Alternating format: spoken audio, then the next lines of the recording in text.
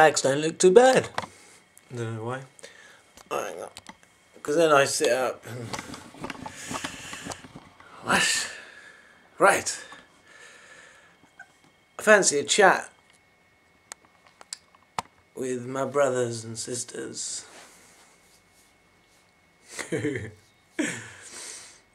All have the love within. Love. Love. What is love? Gosh, hasn't that been a question? So, yeah, the answer in my previous video. And, which was short, so fancy having a chat. And of course, if it's going to be a long chat, I'm going to say what love is, but, you know, words. Huh! What we think of a word differs, doesn't it? Anyway, it grows, actually. Your understanding of a word grows, and it becomes real in your feelings, in your core soul. So the word love just ends up having a more and more bigger, fuller meaning. And yes, we go through stages. But actually, I wanted to start this video by saying we've been here, you know, us, brothers and sisters, 4 billion years we've existed. And we've only just been learning the rules. And it's time to play the game. Okay. So, 4 billion years, right? Okay. That seems a bit long, doesn't it? Why so long? Well, at first I was just thinking we had to learn how to execute DNA and stuff like that. So we were simple organisms, and God was taking a look at us to see how each of us are different and how we all react differently. So if you've got, you know, so many billion souls to initiate into this eternal life, and you've made like so many billion little, I don't know, early prehistoric life, simple organisms, right? And you see how start to notice differences, and some of them doing different things, and God has got to know us that way, so we needed that long. Well, God needed that long to get to know us and everything else. But I also think that, you know, this time that we're in now is such a critical time, as we inhabit beings that are capable of having this awareness that you're an eternal being,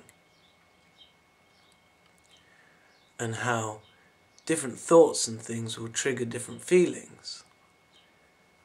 And it is very overwhelming when you're having one of these sincere moments, you know, of understanding and thinking what you are.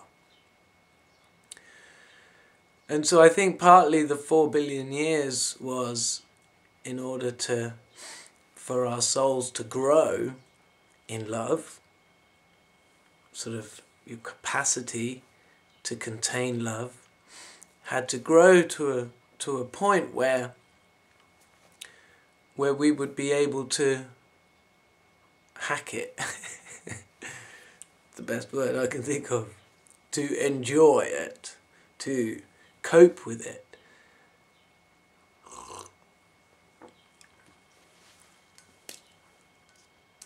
So, yes, 4 billion years is a long time.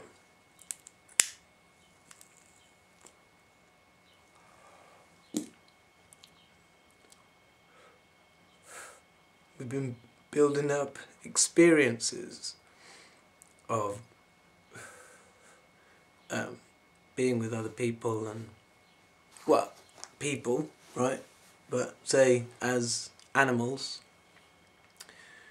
you have plenty of experiences of being with other animals. But that we're all children of the being that we're in.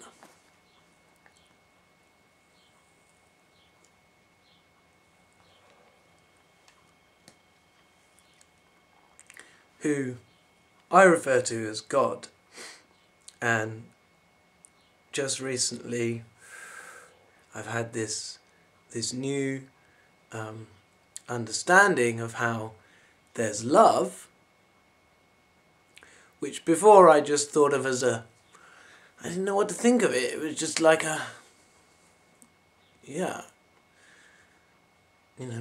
And when I've had a little taste of it, wow, love is really nice.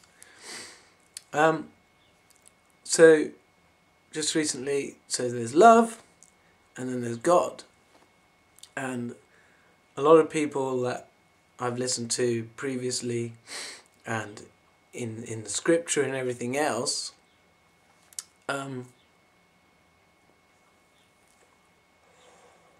put these two things down as one and the same.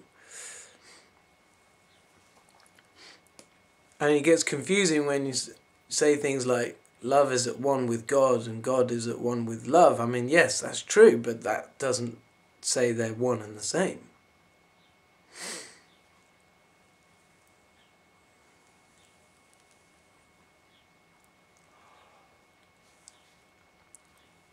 Is my moustache annoying? I forget to clear it out the way. And I know when I watch my videos and my moustache is hanging over my face, it looks really like the person saying, "Move your bloody moustache." Right. Or I've got a bogey.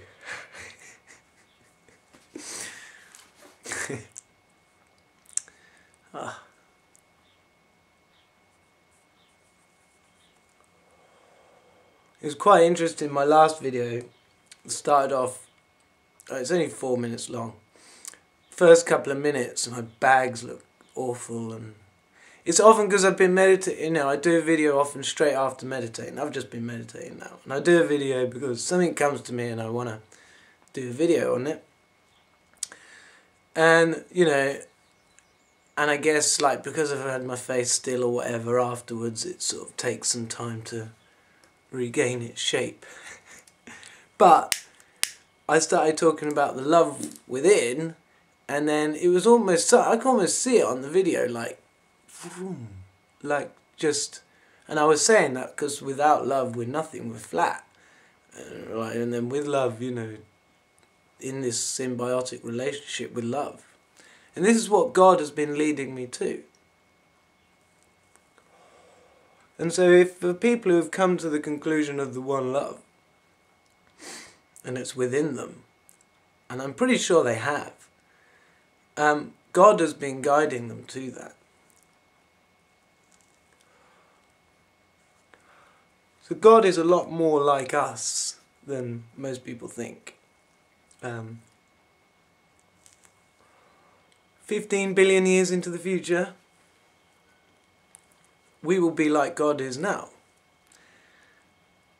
And what about time? This is what often gets me into feeling the one love is, the unanswerable question. I'm sitting there thinking I've got it all sussed out. And then I start thinking, well, You know, how many generations are there? Like, I've worked it out what we are. You know, we are this soul, and this physical body is just a, well, I don't want to lose track here. Anyway, the unanswerable question is, was there ever a beginning, and will there ever be an end?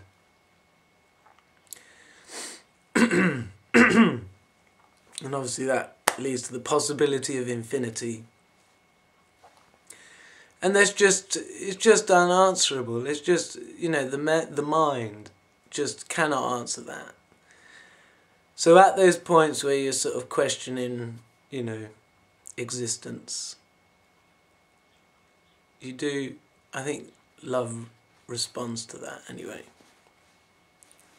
Feeling the love within. And that is a different thing to God. It's not God. God is our mother and father, our creator.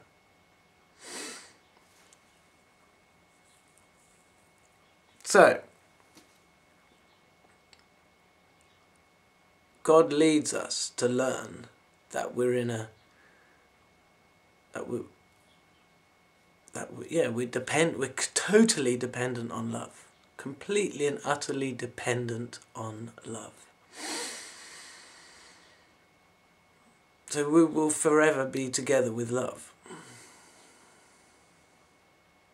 So it's me and love.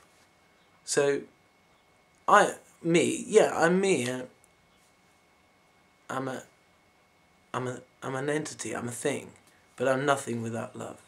So it's me and love. And me and love is slightly different to you and love, especially if you're of the opposite sex, because then you've got the other end of love. You see, love, if we're going to picture it, which, you know, obviously is only a picture of it, it's never the full thing, but if you're going to visualize it, right, this is what I'm saying, because when you're in the feeling mode, you're not visualizing. Visualizing is something else. It's a lower level, okay? So if we're going to picture love, we can picture it as a worm. And a worm is androgynous. But a two-headed worm, you can't really see the head of a worm, so it makes it quite easy to visualize. And on one head of worm is the masculine, and the other head of worm is the feminine. So I've got the masculine end in me. Now remember, on the eternal tree of life, we're on the end branches. We are the newest creation. And in a sense, that does make it special. It's new. What we're going through is new. It's never, ever been done before exactly like this. It's new ground. I do veer a lot, don't I? So if you're a woman, you've got the feminine end of love within you. And I haven't felt it fully yet since I've had this feeling of the love is within me. So rather than having conceptualized that love is at my back and is coming in from behind, that's in a sense where I've pushed it out. I've moved out of it like that, and I left it behind me, and we all did that, right? I moved too, and further. So since I've had that feeling of the love is within me, and it's also without of me, because we're in God, right? And there's so much, right? There's so much to this. The love within me, and my connection to my soulmate, she's got the feminine love within her, right? Those two ends get really happy when there's connection. Right? And it's that toroidal thing, it's that, so for our Mother and Father God, they've got that connection, that's permanent, it's been there. But for 4 billion years, new buds on the tree have been growing. And the realization between them that there is that connection is only just beginning to occur. And if you imagine the size of this eternal tree, it's all happening like pretty much at the same time. So it's a big thing. It's like, yeah, it's a really big thing. It's a very big time, which is why we needed so much preparation, so much growth. So you've got that growth. You can trust in God and love that it's all been done correctly. Because love is infallible. Love is infallible.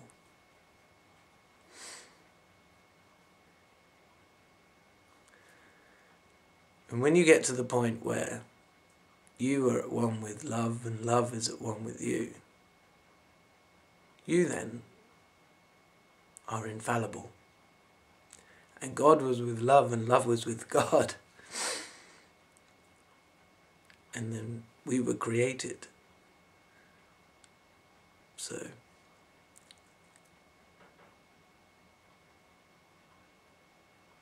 you can be rest assured that it's all good.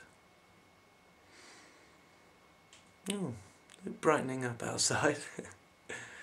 We've had some miserable weather, it's gone really cold. But don't let that bother you. What's cold? To the soul. So the soul no cold? Was I tempted to put my heating on today? Yes. I'm glad I didn't. Because even when the cloud weakens like that and the sun comes through a bit, it warms things up. Right. I don't know why I keep thinking I'm going to make a really long video. I used to make long videos, but they used to be much more gappy. And, I don't know. I haven't had the guitar out in ages. Well, I did quite a stint of it before, so I think I got that out of my system. I'm not here to entertain. I like connecting with you, brothers and sisters. It's good to connect. It's kind of what love wants us to do. It's kind of why love needs us. It's the things we do. And they don't have to be physical things. That's what I'm saying, like, the physical realm has been about learning the rules. The things we're going to do next are not going to be with our hands and feet. The things we're going to do is interact with love, our Mother and Father, all of our brothers and sisters, ourself and a soulmate. And, you don't really choose your village, the people that you're going to be interacting with, the people who you're going to get to know well, and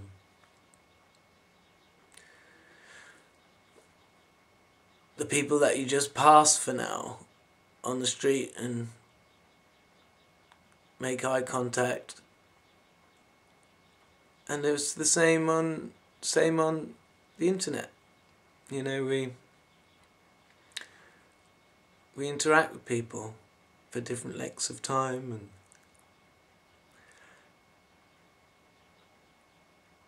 and there's an interaction going on the soul level. So this physical realm, you know, it's a space where these interactions can kind of have a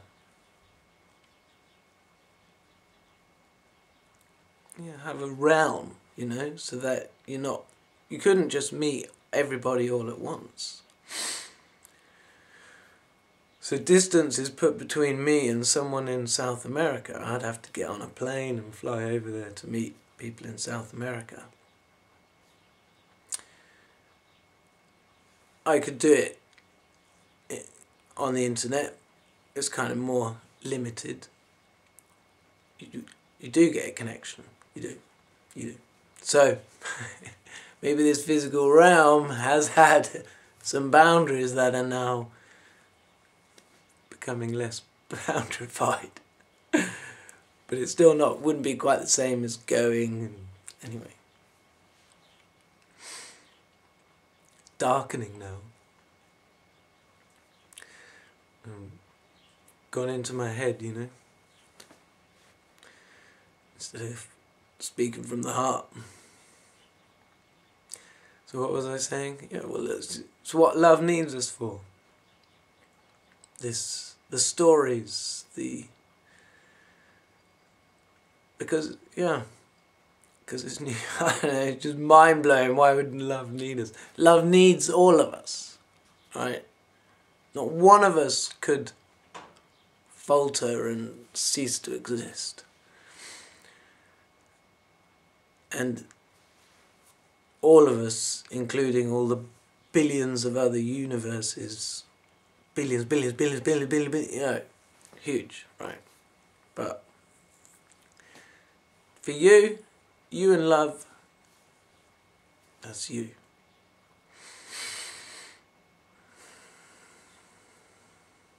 And time, that's what I started talking about time. You know, when you go into the feeling, you don't think about time. You just don't. You're not thinking about time when you're in the feeling. It just doesn't come up. It's not there. It's just now. But there is time. Because there is growth. There is progression. So time does exist. It is a thing. But it's nothing we need to worry about. I mean, time is our greatest resource. I said that to someone in a dream. It was like, I was driving and I was going to park somewhere, and then another car came in, parked, guy got out. I got out and I was going to be a bit arsey with him, and then I just, you know, because I'd wanted to park. And I looked at him and I just went, yeah, time is our greatest resource. And he agreed. I don't know, there was a sense, I mean, he looked like, you know, he was wearing like, I don't know, smart sort of city clothing and short haircut and everything, but he was quite tall. But I just remember, I don't know, I thought like, why I have this feeling that he's some sort of angel. But anyway, I think I've had a fight with him before. So I think maybe I'm kind of getting on with, you know, I've made some sort of, like just when I just thought, you know, time is our greatest resource. You know, bags of time. So much time. Time is, yeah. And he agreed. So that's good. I'm getting on with an angel or something.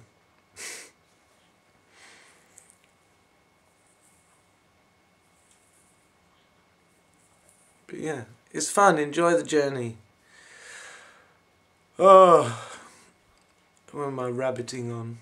What do I want to say?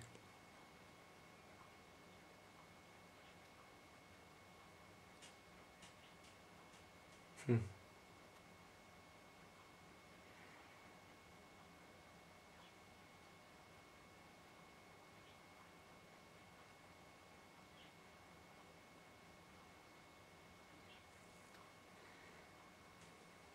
No, I don't think I've got anything else to say. I think that's done. What about love? Does love got anything to say? Love.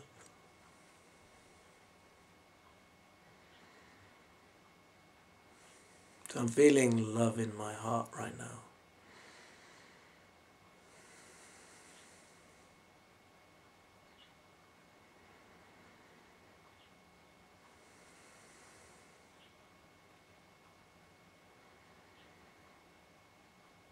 I think love's just saying believe.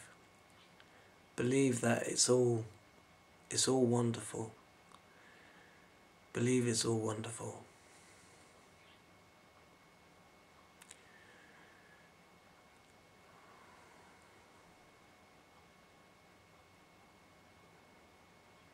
You know, I've had plenty of these moments in the last few years where, you know, you're just having a downer and you just don't believe, and or you worry that, you know, I don't know, you just let things get on you which stop you from being able to believe. You hear something on the news and then you think, can it be? Can it be all wonderful? If I'm hearing what I'm hearing, and but when you feel it, you know it. Yeah, I'm high on cannabis. I've got to appreciate that. You know, I'm using that tool to get me. But it's not like this is something I've ever felt before, the previous days. What was it, yesterday? I can't remember, yeah. Yeah, 28th. And I've smoked cannabis for years, right? So whatever I'm doing is benefiting me. And I'll still have to, like before, like when I started this, say 3.5 years ago, I had to go for 2 weeks without cannabis, then have some strong cannabis to get to the point where I could do some soul work.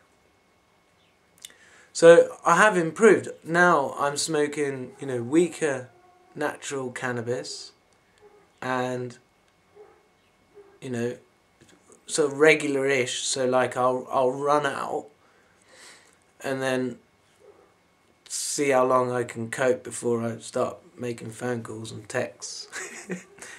And that's not so bad. It's as soon as you've made the text that and there's, yeah, tomorrow, and then it's like waiting for tomorrow. It's like oh. But that's the way I like to do it. So, you know, I've definitely improved in that sense. I know I have. I mean, the course I've been through, if you like, and all, and you know, internal feeling this, feeling that, understanding this, you know, it's like been I never went to university, but this has been fantastic. You know, learning from God, being a servant to God, the best boss in the world. Anyway, so I've definitely improved, and you know, the journey's enjoyable. Obviously, you know, there are some bits which are difficult. You know, every step's a challenge. You know, you learn something, you know, and then the next thing, there's another step, and it's a puzzle. Until you've made that step, it's a puzzle. But, you know, as you get results, you know, you can enjoy it, because you know it's a there's a puzzle coming up. You've just got to do the things that you've been learning. Like, with me, it's always like, let go. In the end, there was a few days ago, I was trying to feel this feeling, I couldn't feel it. Oh, it's not coming out, no. I couldn't feel this feeling, and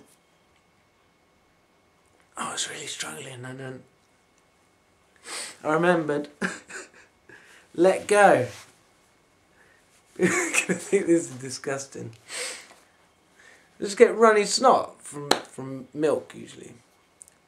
From Tesco's. Even though it says organic, Tesco's. Anyway. Yeah, let go. Just let go. It's good. And gentle. Play.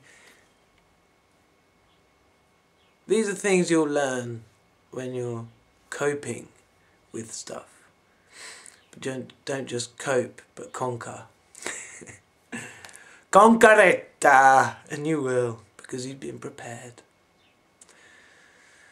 And just me having faith in that, for me, is nice. Just knowing that, yeah, God has prepared everyone. I don't have to worry about people. I don't have to worry about anyone. God's prepared them. It's God's plan. Trust in God. And love. The love. Love has will. It's not just a thing. You can't, love's will be done, right? Love has a will. Let's not confuse that with God. Even though God and love are one. Are one with each other. They're on the same goal. And that's what we will be.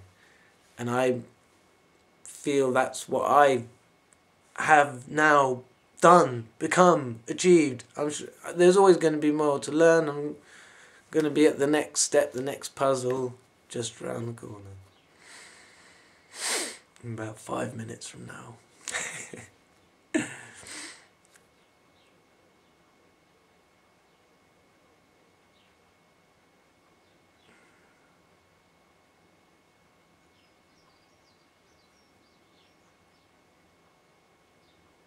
Believe it. Feel it and you'll know it. Okay, that's enough for me. Goodbye from now. Lots of love.